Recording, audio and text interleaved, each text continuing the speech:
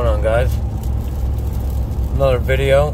Got almost 400 miles on her now, and here we are on the highway doing almost 70, getting almost 22 miles a gallon. Just gotta light foot it. You barely gotta touch it. Just let the truck drive itself. I would have the adaptive cruise control on right now, but we got a couple knuckleheads.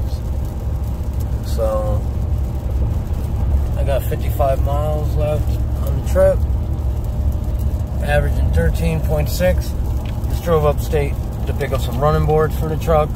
OEM running boards for $400, $1,100 if you try to buy them from the dealer online. So made a little trip. Yep. This truck is amazing, dude. It's violent. It's got violent acceleration. Even at a 60, 70 mile an hour roll. Still violent. I feel like the tailgate's gonna fly off of it, honestly. But this is the ultimate truck right here. Hands down. I mean, look at the gas mileage. Rolling right with traffic, 70 miles an hour. What's on the gas?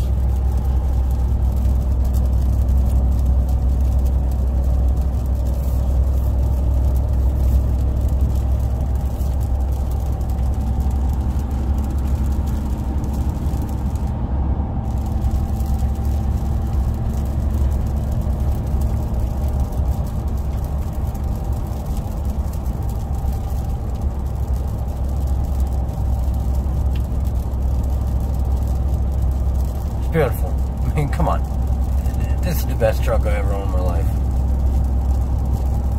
If you're not sure about buying one, if you're a Raptor owner, any Gen 2 owners out there, like, there's nothing to regret with buying this truck. So it does everything better than the Raptor, besides feel lighter. That's about it. Feel lighter and a little bit more sportier as far as like in turns and stuff like that, because obviously being lighter. But yeah, this is like hands down the best, dude. Well, anyway, that's it, guys. See you later.